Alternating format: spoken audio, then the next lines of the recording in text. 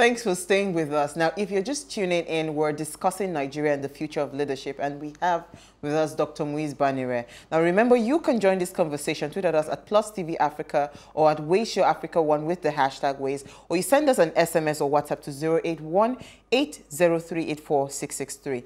Thank you so much, Dr. Muiz Banire, for staying with us. We have a question from WhatsApp. Someone is asking, what steps must we take for this transformation? You know, if you can give us step by step when it comes to enforcing the rule of law. Well, it's not about the rule of law. It depends on which aspect the person is surprised. For example, it's about having credible leadership emerge in our system. Okay. Then it means that we must start sectorially. And when I say sectorially, we need to operate in the manner of a cell or clusters. In other words, if you and I agree today that things are not really well with our country and we need a better leadership, then let us try and start convincing more and more people. If you aggregate an average of 20 people, which we have started anyway in different cell and clusters, you have your own 20, I have my own 20, somebody else another 20. We are giving ourselves the next 3 months to get our clusters to meet severally and identify issues that we need to interrogate towards a credible leadership in the year 2003. Our hope is that by the time all these clusters are met consistently, then we are able to convene a roundtable of a whole day where we aggregate all these opinions and then come out with our roadmap. And that is the way to go. All right. Okay. Dr. Banire, do you believe in constitutional restructuring? Because a lot of people have been clamoring for that. Do you think it's the way forward? I believe constitutional restructuring, but it's a mirage. Why do you say so? Never likely to happen. Never likely to happen because those who are there now certainly will not allow it. I can assure you 1,000,000% of that is not feasible. But we voted them in. We can vote them out and put credible people that would ensure that. Are you sure you voted them in? You see, there are too many fundamental issues that restructuring borders on that are so much overburdened to the extent that if we elect 1 million people, you keep on changing them, those parameters fundamentals won't change. I give you an example now. Take the issue of Sharia. Those who are Muslim will take a position, even if you come 20, 30 years next, that Sharia court continue to function, Sharia Court of Appeal must continue to function. You can't do anything about it. That is one of them. There are other parameters, like for example, you wake up now, I want to say that let's remove local government from the constitution so that division of allocation of revenue will be based on state alone. Certainly some part of the country who are enjoying comfortable majority of this local government will never allow it to happen. So there are so many of those factors that fundamentally they will never allow, except through any other means, not constitutional means. Oh, this is really... So there's no hope for a new constitution. It's quite heartbreaking to hear this. It's sad. Well, my view of it is that maybe what you engage in seriously first is physical restructuring. When you deal with the physical one in terms of devolution of powers, that will take us to regional level. From there, we can then define who we are and where we want to be. Okay, it has happened before. We probably need to retrace our step back.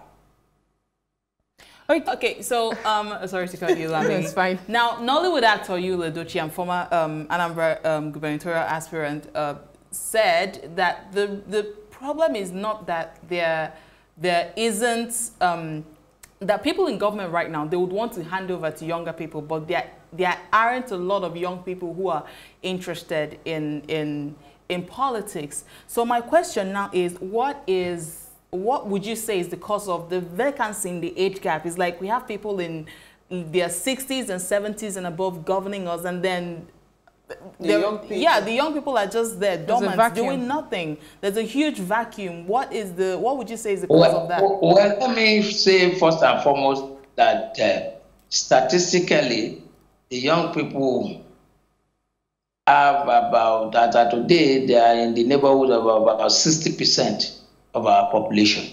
Right.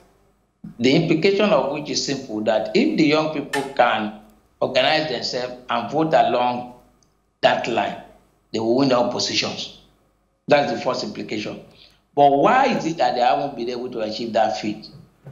That is what we need to address. It's not as if some of them are not coming forward. The problem is that, you see, there is this argument on the part of some of the older people that, look, those people lack leadership quality. And my simple reaction to it is always that, well, let me assume, without considering that that is true, it is an indictment on the older ones that are asserting that fact. That means that they failed in treating the younger ones to have those leadership traits. That's number one. Number two, if that is there, and we notice that gap, then it becomes, or it behoves of us as the older ones to start bridging that vacuum. How? By engaging them in leadership training, developing their leadership capacity and capability. That is where we need to go. Then thirdly is the fact that because most of them that we even have now, the way we are bringing them up, you see, this country, that's another shameful thing about it, is that there is no sense of value again. Our values and virtues have collapsed totally. It's no more in existence. You see somebody who is just a fresh graduate, he wants to live in a duplex in Banana, he wants to ride the next day a Range Rover. Now, if, for example, through whatever means, in most cases, illegal means, he does acquire those things, do you know, rather than the parent probing or reminding, the priest means the shower encomiums on him. They don't ever, nobody ever asks. His friends, his associates never ask. The community never asks. How did you make it overnight like that? Nobody asked.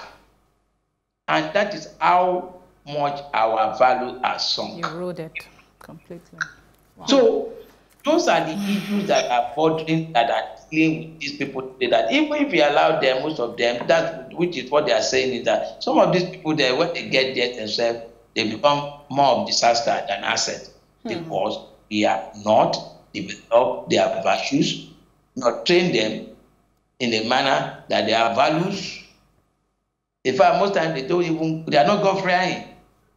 So it's a major challenge that we need, again, like I said, we are back to our premise, education and enlightenment too.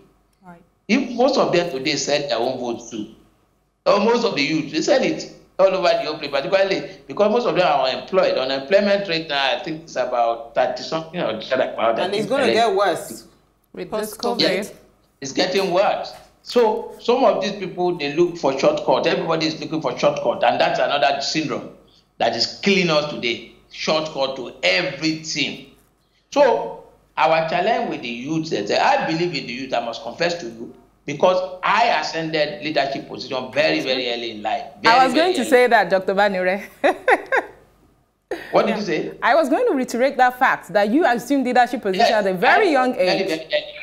Throughout my 12 years in government, I was the youngest person in the Lagos State Cabinet. So wow. I believe in their capacity and their energy. And some of them even in their ideas. But the problem is that we need to quickly develop or regenerate their morals and their virtues. So, we need to regenerate it as a matter of urgency, and let them see direction and do away with all this shortcut syndrome. Okay, you would agree with me, Dr. Banire, that we've had flashes of good governance in Nigeria. And that was when we had the independence initially, in the days of Awolowo, Nnamdi Azikiwe, and all that. And that was when regional government was functioning. Do you think we made a mistake by going into states? And because most of the states are not viable, do you think we should go back to the regional governance? I've said it earlier on. I believe so much in it. We need to retrace our step. Again, mind you, the cost of governance is killing this country again. No country progresses with over 50% personnel or recurrent cost. No country in the world. How can? Now, when a country like ours will be parading about 60-70% recurrent expenditure, you are not heading anywhere. That's the reality. Okay, so Dr. Banire, I loved what you said about believing so much in the youth and all of that. I know that there was something that played a major part of you, starting off quite early in your life, and I believe strongly in the family unit, right? And if we must solve this problem, we must also go back to that foundation, the family unit. So how do we start to, you know, to build it from that unit? Because you mentioned something about going back to the grassroots and all of that. I think also grassroots entails going back to small pockets of families and building it up. So how do we go about that? I think I agree with you entirely that we also need to address that area. Today, a lot of parents have lost their sense of responsibility totally. And it's not so much at times unconnected with the economic situation of the country. Yes, absolutely. The father and mother leaves home about 6 or 5 a.m. in the morning, returning about 10, 11 o'clock at night. The young baby of 1 year old has to be done by maybe Delani in one, what do you call it now? A daycare? Now, from that moment on, going forward, this guy lacks what is even essential, the basics in love. He doesn't even know what is called love, much less knowing what virtue or morals is all about. None. So that is one of the first challenges that we have. So we have to, as a society, redefine our goals in that respect and start finding or creating opportunities for interaction of the families in terms of bringing up their children. This is very, very essential. We need to also, of course, for me, I believe in God. I know God exists, and I believe that the religion equally plays certain role. Is well utilized. Is another area that can help in rebuilding this youth when it comes to the issue of virtues. That is equally important. Our traditional values also, we have to bring them up. Under westernization, most of them we have condemned ourselves. A child in Yoruba land, naturally in those days, we have to prostrate to greet an elderly person. But now, they will tell it's barbaric practice. Why should that be? When I was growing up, in the differential between myself and all of us in our family, usually around 2 years, but you dare not call the next person to you name. But what has happened now? As little as that. They say, it doesn't matter. What does it matter? What does it matter? Then you now say the boy is not respecting a 70-year-old. How will you respect him? He has never been treated with anything called respect. He doesn't even know the meaning. So these are little things that we just must go back to and let them start appreciating it. Okay. Right. Okay. So I like the fact that you said that you believe in young people and that we should try as much as possible to take over office or become get involved in governance, I think, pardon me. So there you also pointed out about lack of experience before ascending leadership, and I'm like, is it really necessary to go through that leadership training before you aspire to get into a top position in government? And also, what in bullet points, actually, because I noticed that it's easier to understand things when it's in bullet points, what is it that our generation should learn or correct from the current leadership? Well, in the first instance, the question about, I'm trying to recall now, the first question. Having leadership experience before aspiring for a position. I think I agree with you. You do not need you do not necessarily need, mark my word, do not necessarily need leadership training in order for you to be a good leader. But because of the factor that I alluded to earlier, that because virtues has broken down, exposure has broken down, competence has broken down, fear of God is no more there, all these factors are so much badly eroded the structure of our youth that these days you now have to quickly engage them in terms of capacity building before you can throw them in the leadership. Otherwise, they will somersault it for you. It's the why. Otherwise, you do not necessarily need to have it. Your exposure, your training, at times you are well equipped to deal with the situation. But where we are now, occasionally we probably need to. I have a movement, for example, an NGO that deals with leadership training. We train youth, minimum of 250 youth every year. Oh, wow. Wow. Every year. It's United Action for Change. We do it every year, and we are making progress.